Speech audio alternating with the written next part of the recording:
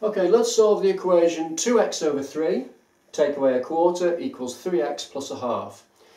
I really don't like this equation because it's got lots of fractions involved. It's got the 2/3, the quarter, it's got the half, and it's also got a whole number of 3x's there. So I really don't like it because of the fractions. So what I'm going to do is, first step, I'm going to deal with getting rid of the fractions. To get rid of the fractions, I'm going to make use of LCM work. I'm going to look at the bottom line of these fractions, 3, 4 and 2, and think of the smallest number that 3, 4 and 2 can all go into. That's called the LCM of 3, 4 and 2.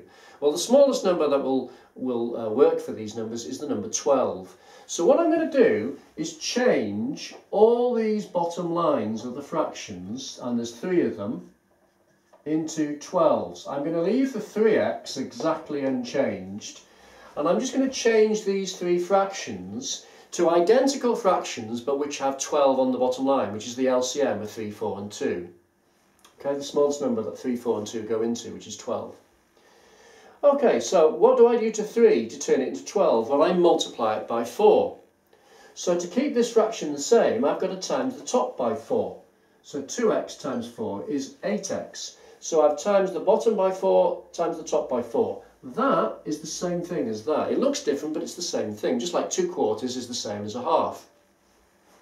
Do the same thing for this fraction.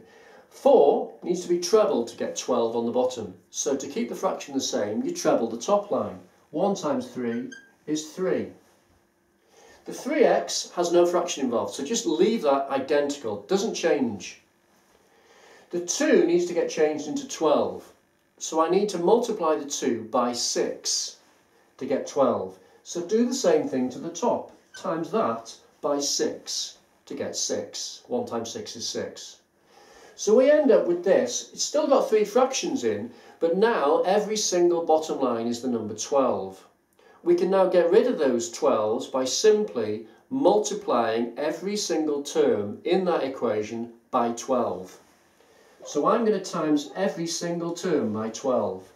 If I times this by 12, the share by 12 disappears. You just get 8x. You can just cross the 12 on the bottom out.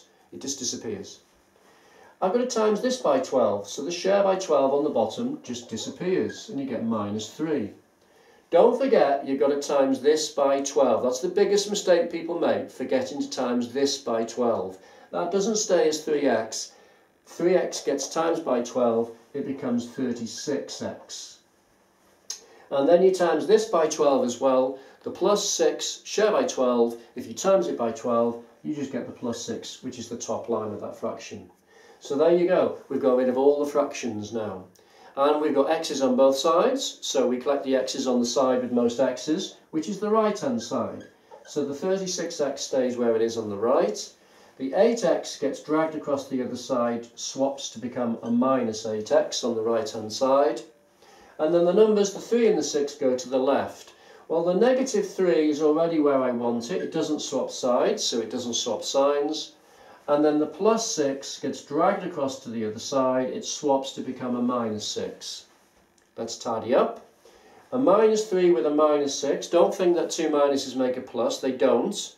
Not in this particular case. They do when you multiply them, but not here. Minus army 3 meets minus army 6, or a number line if you like. You get negative 9.